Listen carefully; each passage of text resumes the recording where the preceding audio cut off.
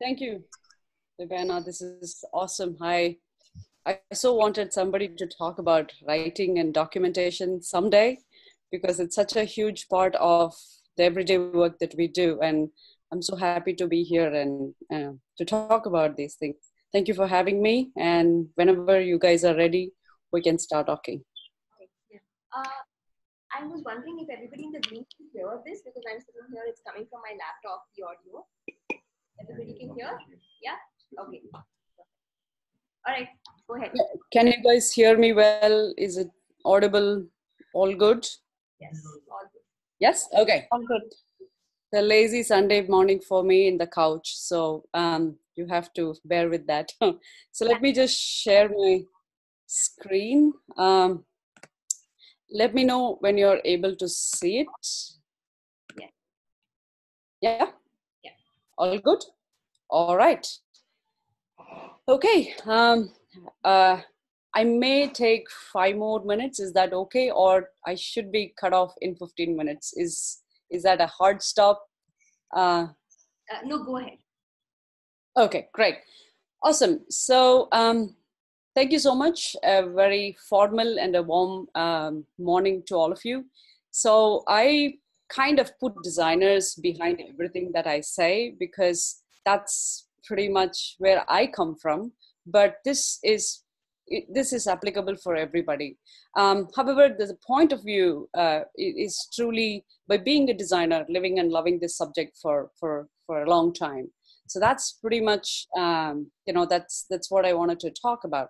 So when we kind of look at the words here, I mean, as a designer, we always start from a blank slate, and we wanted to understand things from the base. So I always start with words. So the first word that I wanted to focus, the most important word in this particular title was documentation, right?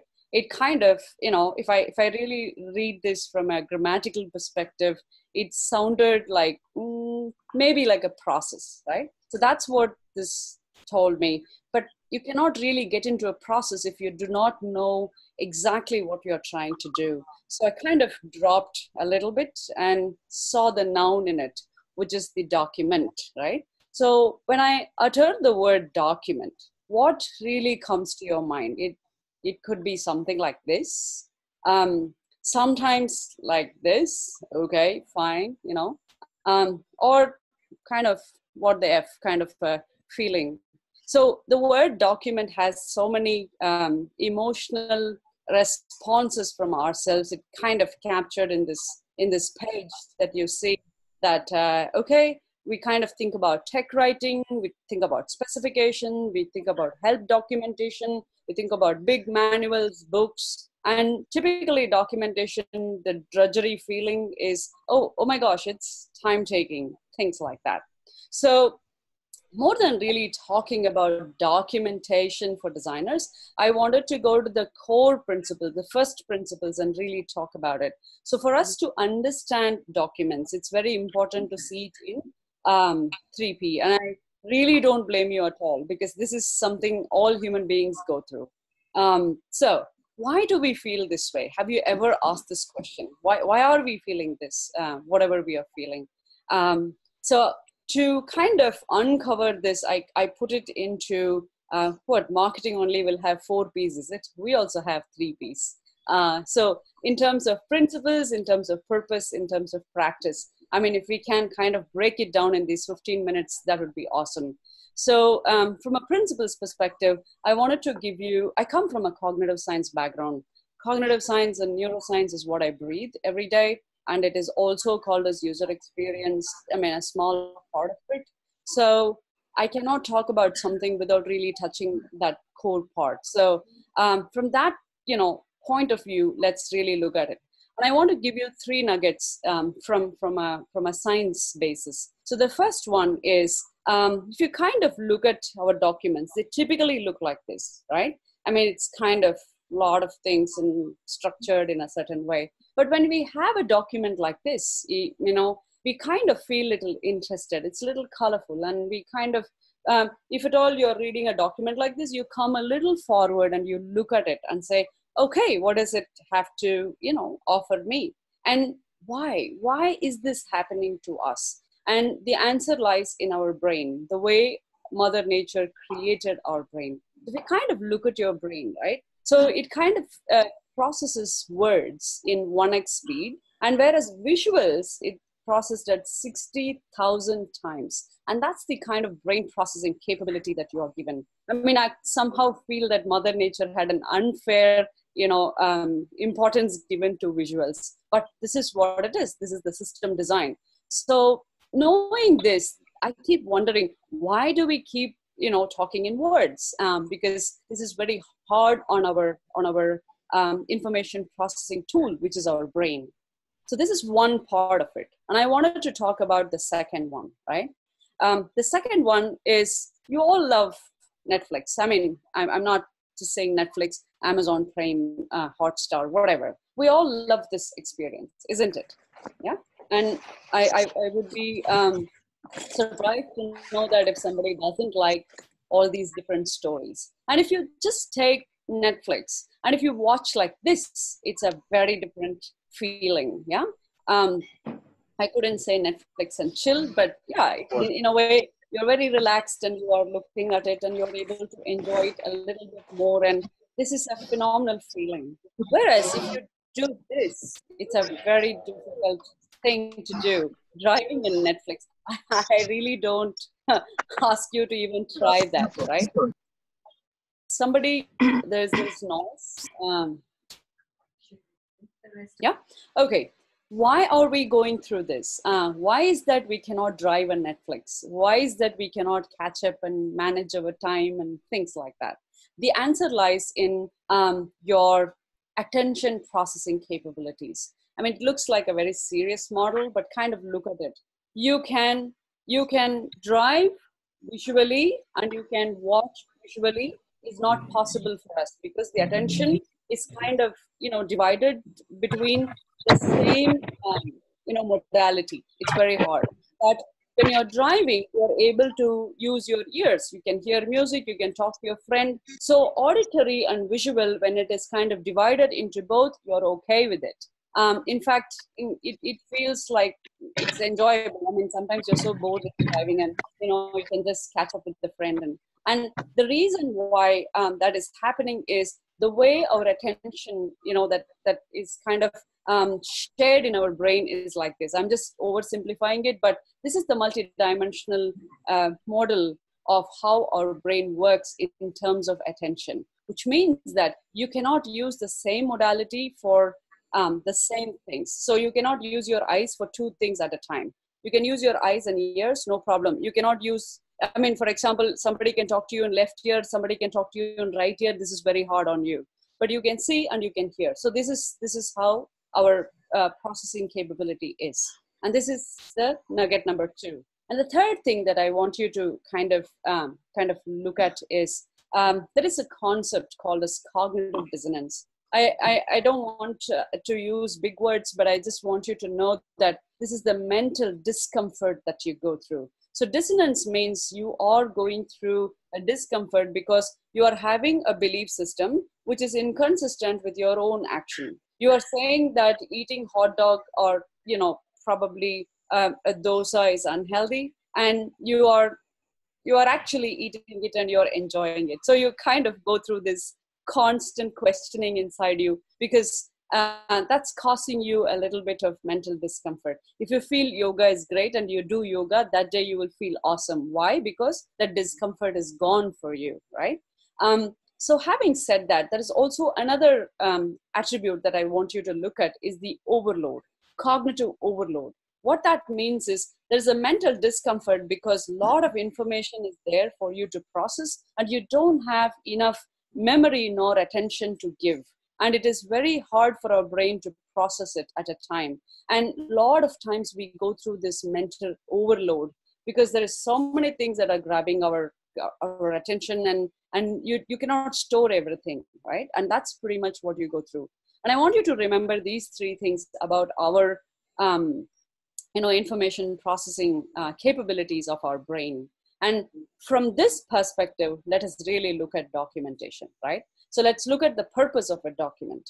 And if you really kind of ask a question, what is the purpose? A purpose is you send a document to somebody, means you are communicating ideas and you're sending in, conveying the right information. Sometimes you're there, sometimes you're not there as an author. You cannot be shipped everywhere, to really explain things. So what do? You just send in a document and say, go through this and get back to me if you have any questions. That's pretty much what is the purpose. It's all about communicating ideas. Now, there are many ways in which you will be able to do this. So there are several patterns in which you will be able to share the document. It could be wordy, it could be visual, it could be animations, very expressive, it could be interactive, it could be audio, podcasting, it could also be video, it is audio and visual together. So these are the various patterns. You take any documents, you put it into, it will fall into one of these buckets only. And probably a combination of two things is how maybe you are able to create some new styles. For example, your GIFs, right? It is nothing but visuals kind of animated in a certain way in a very short period of time, and you kind of make GIFs. So these are the underlying patterns. The rest of it is just the creation, the combinations of the various possibilities in these patterns. Now, when we look at this together, if you kind of send a document like this, a Word document, then you kind of like a doc, a blog, an article, it's to just explain a thought process quickly. Yeah. If you try and create videos for this, you will fail, because have you seen this in some of the lectures? We so don't want the video lectures. We just want, hey, just give me a reference document. No, I'll just get it through. And that's because you are trying to get a gist of what's going on. And for that, a wordy document really, really helps. Whereas when you need to really brainstorm and you have to articulate and you have to do it live, you're jotting down very important terms. Then for facilitation, things like that, you are using a little bit of graphic facilitation. You're using visuals to kind of help you. For example, if I send this document to you and say, understand everything that was discussed in this meeting, you will not be able to decipher anything. And this needs to happen live.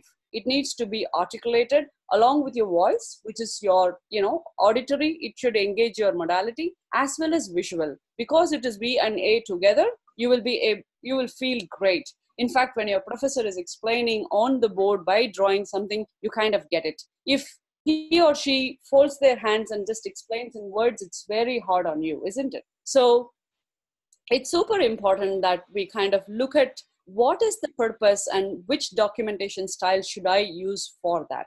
Now let's look at the other one, where whenever you are very, expressive and you're trying to tell stories and you want to explain it frame by frame, right? In kind of a storyboards, you cannot capture this in words. You cannot capture this just as an image. It needs to be little, articulated in an expressive way. Probably an animation can come, probably a series can come, probably frame by frame can come, and you will get the story by stitching them all together. Your brain always looks at things holistically, and it will not be able to understand. If I just send one part of this man, you will not be able to understand the whole story. And that's very important for us to look into.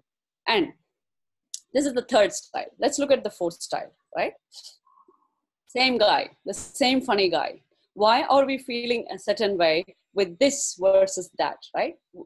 Because the document here is static and there it is kind of dynamic. So the more dynamism, suddenly your neurons are stimulated and you kind of feel a little engaged with that content. And it's very important for us to understand this. This is where the idea of expressing, your thought process comes. Why are we liking these emojis and animes and things like that? And this is the reason. And when you need to contextually explore and you have to understand it situationally, then you're using something in that context. You are making them go through it live in front of you. And that is a very much a prototyping way of doing it. Right now, I have a very simple, the imagery here is a very, a low fidelity one. You can take it to any high fidelity. The idea is to explore. The idea is to explain.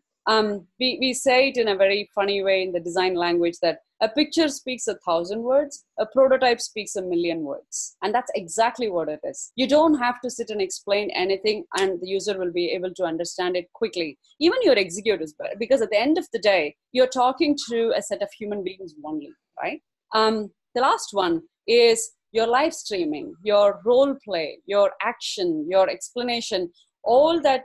This meeting, if it doesn't have me in the video, I mean, the reason why I turn on my videos, at least in these web conferences, is because you need to, the minute you are able to see my face and you're able to see the slides, that is a way that you will understand the context a little more. If I just turn off this video, the way you will understand it will be little lesser than usual. So it's very important for us to know that this is also a style of documentation where you will use this only when you have to stream things. It is so dynamic that you cannot capture it in words, you cannot capture it in visuals, you cannot even capture it in, GIFs and prototypes. You have to do it a long piece just by role playing, streaming, and expressing and explaining, things like that.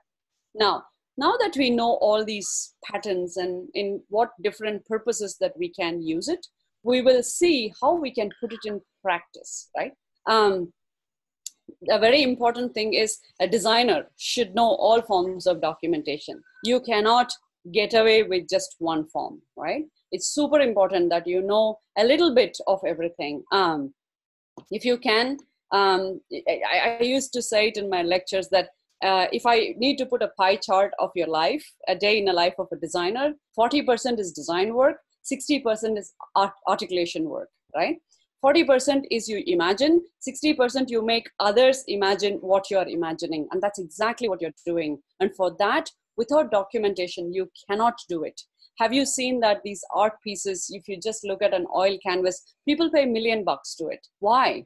Not because there is oil and canvas, but because there is enough story behind it. There is enough document behind it. And that's the reason why people are able to absorb the story. So as designers, we are storytellers, and it is super important that we should know all forms of documentation. And here is some examples that I wanted to share. I know that I was given only 15 minutes, so I kept it very little. But in case there is another opportunity, we will share in depth of every single one of them. So let's go into the practice side of things.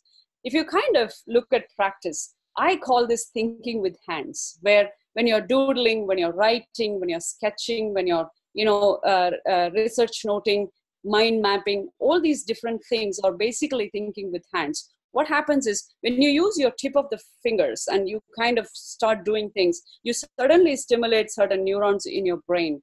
So thinking doesn't happen only with your brain. It has to happen in a whole body way. And hands is the best way for a designer, because I call this as a, I don't know if it is a curse or if it is a boon, but we often have this situation where we need to talk to ourselves. I call this a solo collaboration, right? So in collaboration, you don't have anybody to talk to other than yourself. So you have to talk with yourself and you have to think with yourself. So the cognitive dissonance is very true, which means that there are multiple thoughts coming and kind of clogging you. When you put it down, it's like kind of collecting your brain juice into the document, and then you are able to see it in front of you. That is why when you see it in Post-its and put it in the walls and you are able to kind of move them together, suddenly there's a connection of dots. You're able to see things holistically. And that's something I call as thinking with hands. And it's super important that you do this as a designer. For example, this is a simple sketch. Many times I make presentations just by writing it in no time to really go ahead and make it into pretty pictures. So this is it. And this doodle also helps them understand what is, what is the insight there, right? And it is just a simple, ability to just tell them visually, spatially, oh, this is what it is. And here is another way of documentation where we capture everything that comes to us. We don't know how we are going to process it, but anything that you do with research, it's just coming. Later, we will think with our hands. We will kind of go and look at, okay, these words are repeated again and again. From a qualitative research analysis perspective, we will go and figure out each item by item. But at that time, when you're capturing the notes, you're capturing everything that's coming to you. You're just a documenter. You're not a thinker. You're not an analyzer at that point in time. So any time to do with debriefs or interviews, I kind of put it down, which means I'm just allowing my brain to do its job. I am not a hurdle. I am not a hindrance to my own brain, right? This is the best way that you can actually document. The problem with human beings is they think they know so much, but they don't allow the thinking tool to work. And this is very funny because we come in the way of our own thinking and then go through cognitive dissonance. If you just, keep your hands up and say, okay, brain, go ahead, think, connect the dots, tell me everything that you're thinking. I'm just going to take notes. Your collaboration will give you so much more ideas that you never thought you could have ever gotten them, right? And this is nothing but I'm just analyzing a system. And this is not a simple, diagram. This is the basis of tomorrow's security solution system of a company. I am imagining their future. I'm determining their valuation. And all of that with just a piece of pen and paper. Okay, let me be a little more hi-fi there. Apple pencil and probably the iPad paper. That's it, right? But at the end of the day, it's the same thing. This is thinking with hands. Now you suddenly see everywhere the volume is popping up, trend is popping up, events is popping up, and that is pretty much what we are trying to do with our thinking with hands. And if you need to go little forward and kind of when a barrage of information is coming at you and you're just capturing them, suddenly, as a mind map is a fantastic tool to do that. Suddenly you are able to see groups of information kind of emerging together. And because there are clusters, it makes you think even better. And you can see these clusters are having affinity with each other. Suddenly the thought process forms. And this is thinking with hands. And this is the most important skill of a designer, because a lot of your time you're going to be alone, because there is nobody in that room who will be able to do what you are going to do, which is imagining the future. That's only reason. The difference between your CEO and a designer is you both don't know anything, but just that the designer is optimistic and is able to think about the future, the CEO doesn't. That's the only difference, right? I cannot say this to a CEO. I'll be fired, but that's what it is. The only thing that is kind of differentiating us is we have that optimism to go and say something will come. I will be able to pull it out of my hands, and that is a document. And that is, I am a documenter forever. I don't know. I document almost everything in my life, and I find time to do that because that's the only way I can keep myself sane with the amount of information that I deal with every day. This is a simple presentation that we gave to just tell another awesome company how other awesome companies' cultures work and their documentation practices work. And it was just another document, right? I mean, it's just visual, but kind of telling them how the product culture in these companies are working, things like that. So even your presentations can be in this way. While I thought about this with my hands, I was able to show this also as a presentation to the senior executives and things like that. Now, for a designer, an artifact is a huge deal. And these are documents that are super important for you to convey. For example, I go through a 20-member research. I mean, that's too much. 12-member research, a qualitative research. And finally, I come up with insights and I understand the data points. I analyze, synthesize. I do something. What is the final thing that I am going to deliver? It's nothing but artifacts. And artifacts are nothing but documents. If you look at it, here is a persona. Can you understand the kind of customer that we are running after?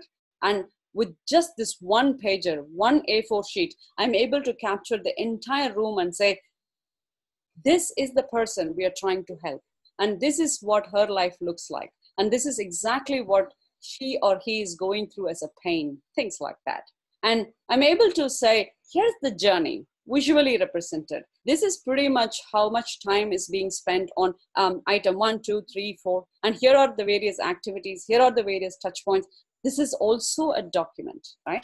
Where I'm telling, they need not go through all of this, and somebody looks at this artifact, they understand that customer as equally as I did by just talking to so many other customers. And that's an artifact for me. Here is a dream, right? I'm painting my dream and saying, here is a blueprint. This is what our our solution can do to the customer. The same customer looked down. How many times I'm making this person smile better and better. And that's the value that you're adding as a designer. And this is also a document. From a, you can go on and on like this. There are several artifacts, your low fidelity, your medium fidelity, your high fidelity. All of these are different types of documents that you share. You can do your press releases, your qualitative interviews, your canvases, value proposition canvases, business model canvases, whatever. These are all ways of showing your thinking, your process, what went behind for you to come up with this particular solution. And for a developer, a developer kind of wants is to say, how do I do this? You tell me, how do I do this? So when we deliver this is also a document where we are delivering specifications, and we are telling them exactly pixel by pixel where to look for, what should they take care of, what kind of font, what is the spacing, all of these things. And we also talk about behaviors and interactions by saying that, hey, on click, this happens. These are the various states and behaviors you should take care of. These are the behaviors and interactions. This is also a document, a specification document, right? And you can do documents for executives like prototypes, presentations, facilitation, all of this. So here we give a report and say, this is it. This is what we went through in our engagement completely. All of that you need to know, here it is. So for an executive, this is more than enough. A 6-pager is more than enough. Sometimes you need 150 pages so that they know that you have really done the work, right? Sometimes you do all the document just to show that you worked. It's just a proof. You show them, oh, this is how much we need to open up. This is how we came up with stuff. And all these are different types of documents that we kind of go through as designers.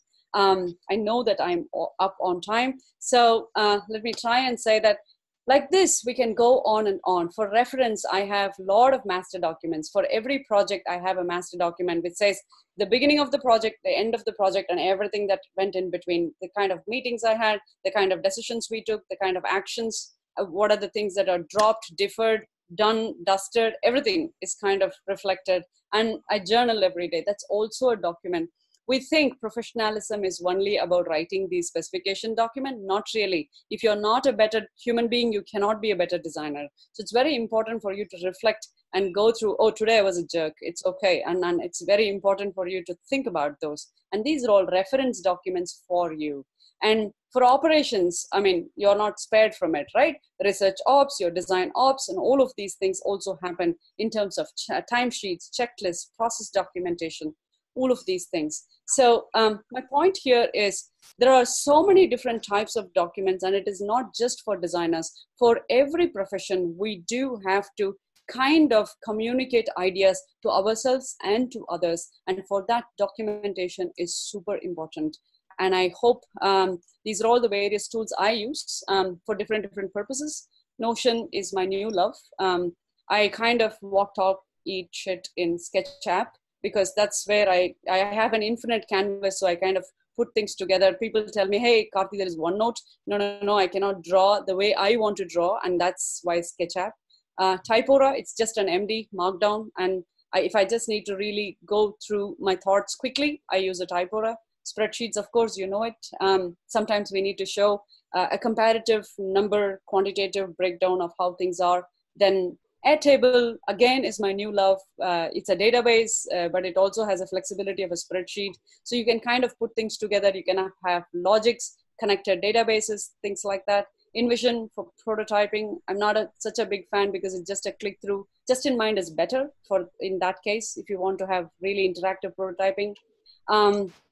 Keynote for presentations, Pages for just documenting, and screen recording. I mean, these tools are amazing. You just need to use your mobile phone and that's a document for you. And I just create a little GIFs and put it in Instagram. People understand it instantly. And that is also documentation. Above all, paper and pencil is the most important document. I don't even open my computers for several days because I just have a paper and a pencil and I just keep thinking and I'm able to produce things that can change the world. And I think by documenting, you will be able to kind of know just by looking back, oh my God, I traveled this journey. Or you can know, oh, this is how I changed the world. Something of that sort can happen. And I hope this was helpful. And thank you so much for giving this opportunity to share my experience with documentation with you all. Right. All right. Karthi.